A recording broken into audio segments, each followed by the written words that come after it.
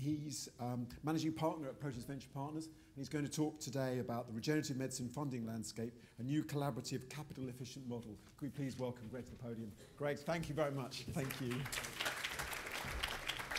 Okay, I'm going to pick up some of the themes that Navik has just articulated from the U.S. perspective, and I've got a slightly different take on a couple of things. Navik's perspective was for the investors in public companies, and can you make money in the space? I think the data he presented is pretty compelling that you can. I'm going to take a look at it both from that perspective, but from the perspective of you guys who are out there raising money. You may be investors in the space. I certainly am through Proteus. We are operating a growth fund that invests in publicly traded companies, and we've done well following the trends that Navik has identified.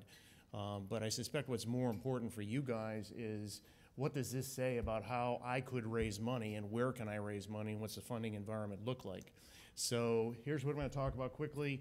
Some of the stuff you've heard before, I'm going to jump through this very quickly. There's no question that the field has made tremendous progress in the last 10, 15 years. Just witnessed a discussion this morning and look at the agenda. There's some tremendous things happening in the field. So for me, there's no question but that the technology has moved forward in a very dramatic pace. And in fact, I think we're further along now than I thought we were going to be when we first started these conferences with Chris and the team years ago.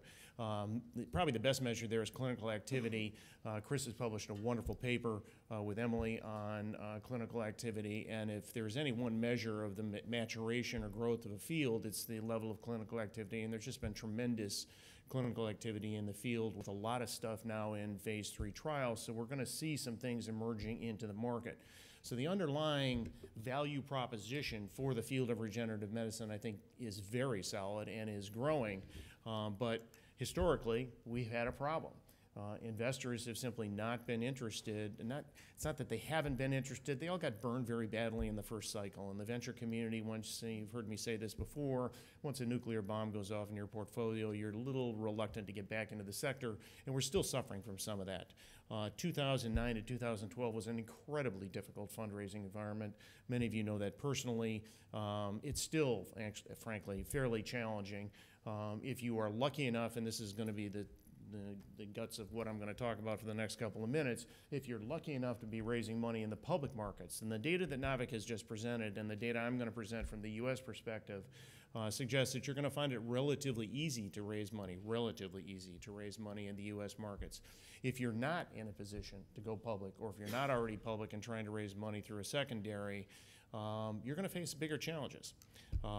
Here's a little more data on what happened in the 2009-2012 cycle. I apologize for the chart. It's a bit of an eye chart, but the bottom line takeaway from this message is most of the financings that were done were debt financings, and there was very little venture capital that was funded in there. Good news is we're coming out of that cycle. We're coming out of the worst financial crisis in 75 years. I think we're well beyond the point where we're now out of it and climbing out. And that is impacting all the way across the sector. The really good news, as Navik said, is that the biotech IPO is back in favor. There are virtually no biotech IPOs during the period from 2009 to 2012, and the window opened up again a year ago in July. And that is great news, because if you don't have IPOs at the end of the cycle, you guys have all seen my chart on how biotech is funded. If you don't have that component piece at the back end, where the venture guys can get their companies public and command an exit of some kind, they're going to be reluctant to get in the market. So it's critical that you have access to the public markets, both to generate a return for the venture guys, which are going to fund the early stage development, and then, of course, you need the public markets in order to fund your phase 3 trials. So the fact that biotech IPOs are back is wonderful news for all of us, and it has been a heck of a run. 2013 was a record year for biotechs. More than 2.7 billion raised, best biotech IPO window since 2000, and the biotech stocks that went out performed very well. Now, Navik presented data on the UK side of the equation. If you're looking at the LSE and AIM, similar data is available for the US. It really was quite a run. And the party continues, at least into the first quarter of 2014. Now, the mood has changed pretty dramatically in this quarter, but the first quarter of 2014 was quite impressive. We actually did more biotech IPOs in the first quarter of 2014, I'm sorry. We did more in the first quarter than we did in 3 quarters in 2013. Okay, so the first quarter was just a run on what had happened before. And one of the great things for many of you who have not yet gotten your stuff into a phase 3 trial, we saw for the first time in years, not just in this window, but for the first time in probably 10 years, you saw IPOs that went out on phase 2 data, less than phase 2 data, okay? You couldn't even get venture funding if you didn't have phase 2 data in 2009 to 2012. Well, it turns out in 2013, you can go to the public markets and get your company public on data that was not yet to phase 3. We had 6 companies total in 2012, 2013, and then another one that went out early in 2014 that had less than completed full phase 2 data. In this cycle, now the data I've just presented to you is on the biotech sector as a whole. The question you're asking is, what does that tell me about regenerative medicine companies? The great news is that a big chunk, more than a quarter of the companies that went public during this run were regenerative medicine companies, and I won't go, in the interest of time, I'm not going to go through all the details. I'm sure many of these companies are familiar to you guys. Look at the numbers that they raised, and it's quite impressive. Okay, so we had 8 companies: CDI, Oncomed, Heat, Reprocel is a pretty remarkable story, and that was followed by Megakaryon. If you followed the Megakaryon story in Japan, the Japan market has been white hot, and Megakaryon raised a huge amount of money, they raised a huge amount of money and achieved a market cap that was something in excess of $500 million on essentially a research project. And if you ever wondered if there's a value of the name Shinya Yamanaka in Japan, Reprocel is a pretty good example of what you get there. So why did it open? Why did this happen? Why did the biotech window reopen? A couple of reasons. Biotech industry is finally profitable. So for years we've been talking about whether you could overall justify the investment in biotech as a whole, because the total number of products in the market and the revenues they generated hadn't justified the very substantial investment in capital, both from government sources, the NIH, DARPA, et cetera, the MRC, and from venture capitalists. And for years the numbers didn't work. Okay, more money had been invested in biotech than we had generated in terms of returns, but that turned around about 5 years ago. So the industry has got profitable about 5 years ago, and it has been building significant profits ever since. $7.7 billion in profit in 2012. Since 2010, and I've again presented some of this data from the UK perspective, the biotech sector has substantially outperformed other sectors. And I'm going to show you in a second some charts on the Dow, on the BTK, and then a very interesting chart on our own cell therapy index that Chris and the team, we have put together that tracks top 25 cell therapy regenerative medicine companies that are public. The answer here, though, is that the biotech sector has pretty substantially outperformed the other indices, whether you're looking at the Dow, whether you're looking at a subcomponent of the Dow.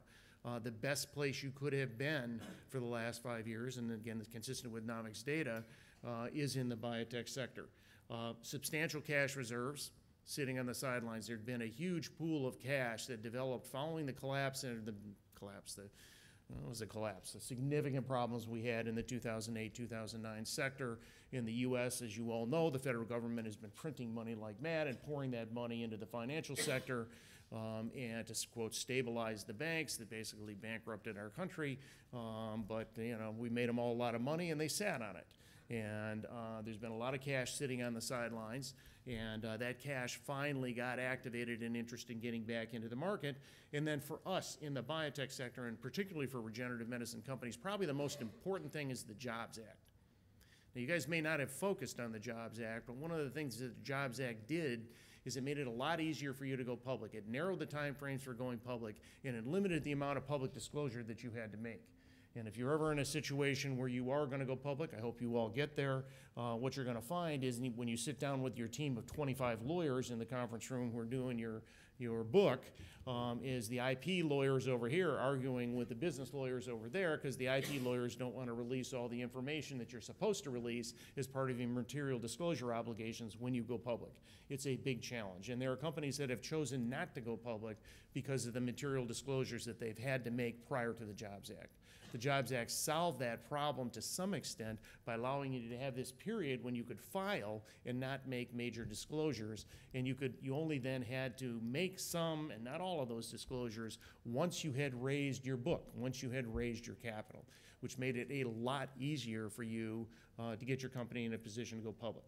Promised you some charts. Here's the first of them. Biotech Index has outperformed the NBI, which is the NASDAQ Biotech Index, has outperformed all other index by a factor of 2x in the U.S. Now, this is just U.S. data. This is the NASDAQ and the Dow. It does not factor in the LSE data, but I think you'll see this is entirely consistent with the data that Navik just presented. Good news for us in this room is the Cell Therapy Index, the index that Chris and the team have created, which tracks regenerative medicine companies uniquely. And what we did there is we took the top kind of 75 companies that are publicly traded in the field, made cutoffs as Navik did. Our cutoff was a $50 million market cap. We had a per share price and a certain trading volume, and we filtered on those companies down to the top 25 companies and created an index and began gathering data about how those companies had performed over time. And here is the Cell Therapy Index in the upper quadrant. So echoing a theme that Navik raised, if you were to have invested in cell therapy companies several years ago, you would have made a very substantial return, and certainly it would have been the best sector that you could have been in any sector in publicly traded companies in the U.S. Better than the Dow, better than an exchange-traded fund or any other exchange-traded fund that I'm aware of. The sector did extraordinarily well. Now, a note of caution. We had a very substantial correction in the biotech sector in April. April 7th, the biotech sector lost 7% of its value in a single day, 7%. And it has been trending downward ever since. So unfortunately, I apologize, I don't have the updated chart for you. We haven't closed out the quarter. I'm not in a position to be able to present that data next time we see each other. I hopefully will have that data for you. But the dance may be beginning to slow down here, okay? Arnie's shaking his head and saying, no, he doesn't think so, but it's possible. We may be at the end of the cycle. A couple of things indicating that the cycle is coming to the end. All 6 of the companies that have gone public in the last month have had to underprice their shares, okay? All 6 of them. They have had to take a lower, in fact, they didn't just underprice, they didn't just discount the stock, they listed their shares at the very low end of the range that they had originally projected. And then I talked about the biotech sell-off, and one of the things that has become very clear is those 6 or 7 companies that got out on preclinical data or on phase 1 data, that is not happening anymore. Those companies performed very, very well in the first 3 months that they were public, and then they basically collapsed. Their returns are now negative from the time those companies went out as a group, okay? And they surprised a lot of people, frankly, that those companies had gotten out. The people who were concerned about it expressed concerns about the ability to sustain value long term, and those fears have now been consistently confirmed across the board. So I don't think, despite the fact that in the last window we've got some early stage companies out, that you're going to see any early stage companies being listed, certainly not in the next 12 months, okay? All right, so with all this good news, I mean, we had a little correction, but frankly, given how far the index had risen, you would expect a correction at some point. So I'm not here to tell you that the sector is collapsing, far from it. I think we're doing extraordinarily well, but we have had a correction, and you need to be aware of that. Frankly, if you are an investor, as opposed to somebody looking to raise money, you couldn't find a better time to put money into regenerative medicine right now.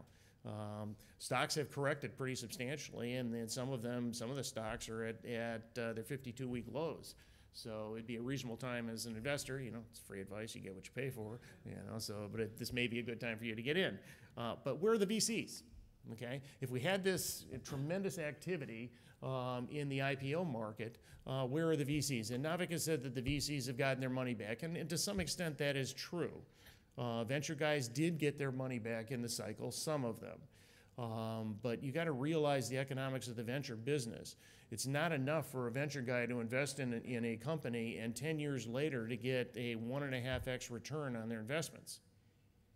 You have to generate a return. If you're in for 5 years, you got to generate a 3x return. If you're in for 10 years, it's got to be 10x. And if you're in for longer than that, you need to hit a home run in order to justify the kind of IRR that allows you to raise more money. And frankly, that has not happened.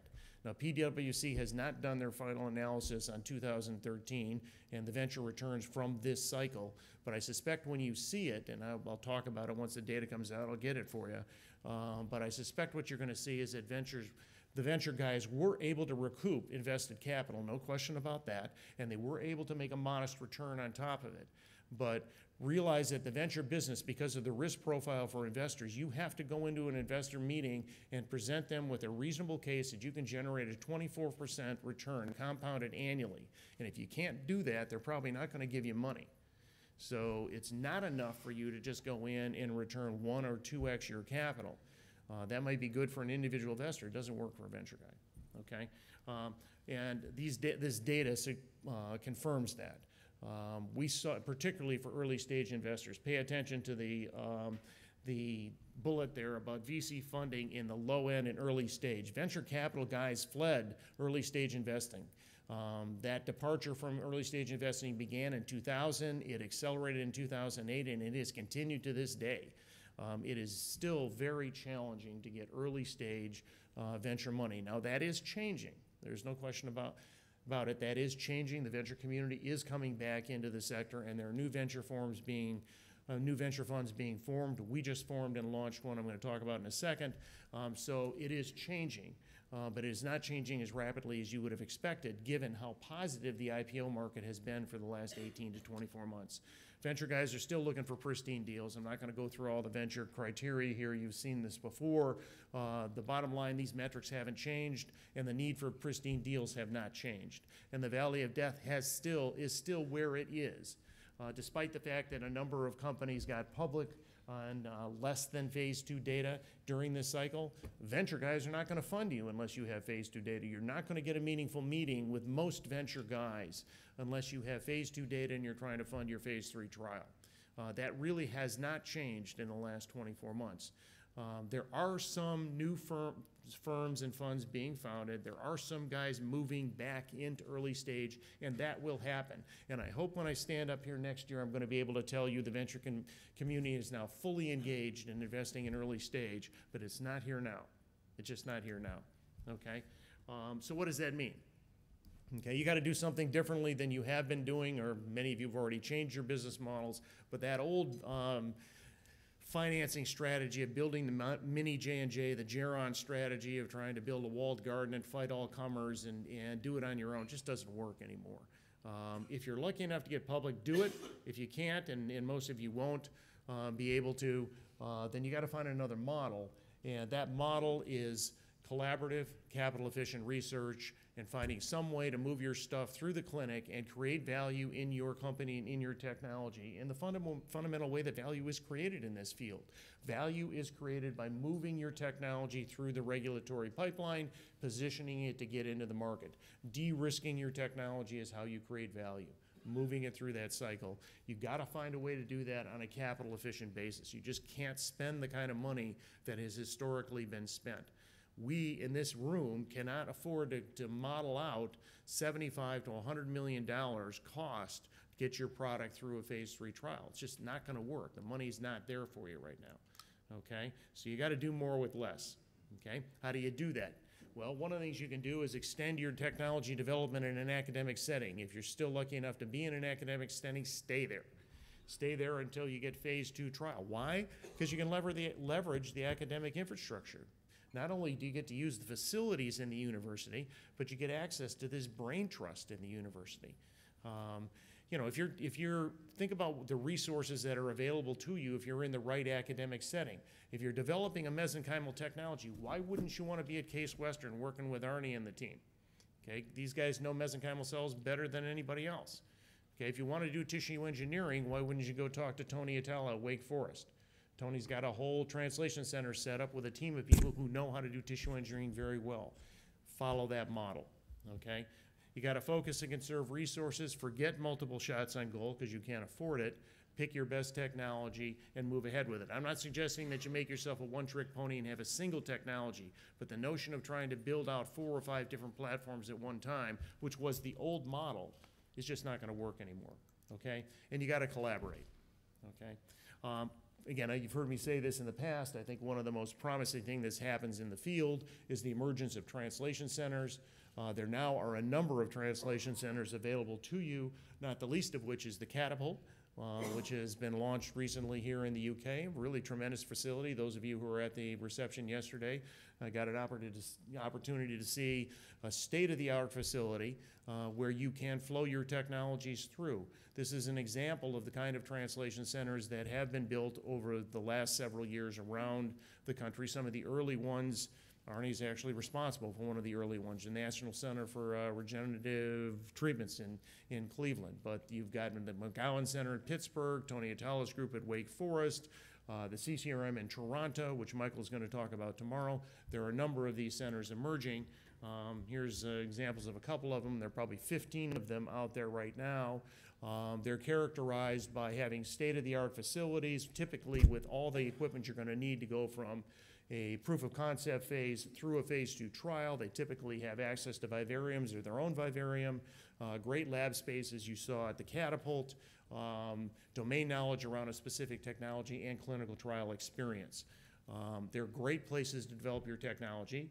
And one of the things I hope that I'm going to close with this is to talk to you about a new translation center that I've been fortunate enough to help launch. For the last 6-7 months, we've been working with the New York Blood Center. For those of you who don't know the New York Blood Center, it's a 75-year-old organization in New York founded by the Rockefellers. They're essentially the American Red Cross on the East Coast. Some would say the Red Cross grew out of the Blood Center. They do about $300 million in revenue. They're a nonprofit. They provided 1 million units of blood or blood products to the East Coast. They have a beautiful research facility with 20 labs, a full vivarium with rats and mice, and a GMP facility that we're building out right now. For the last 6 months, we have been morphing their research capability into a translation center. We've taken 5 of those 20 labs and turned them into translation labs. We've allocated space in the vivarium for animal work, and we are well underway in completing a GMP-like facility.